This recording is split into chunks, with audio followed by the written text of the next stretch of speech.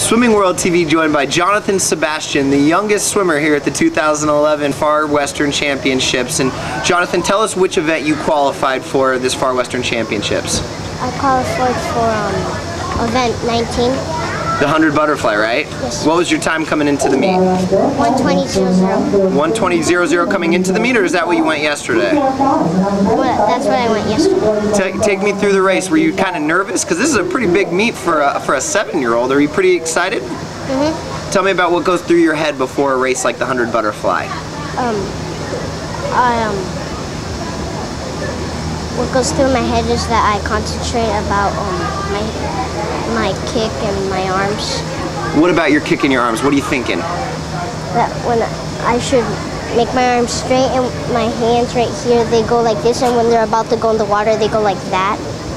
And you're able to think about that during the race? Mm-hmm. Is that what makes you so good? Explain what makes you so good at such a young age, Jonathan.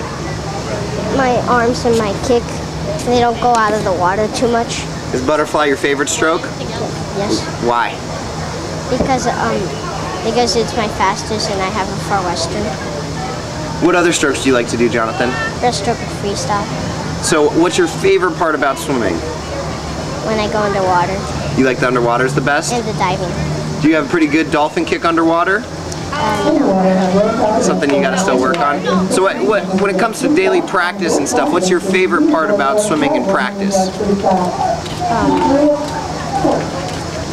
Like long stuff that we do, like 100s and 200s.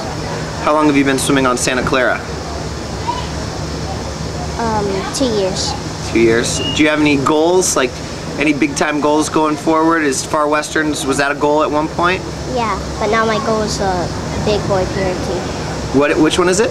The PRT ahead of Far Western. The PRT. Well, congratulations on a terrific accomplishment and good job here at Far Westerns going to best time.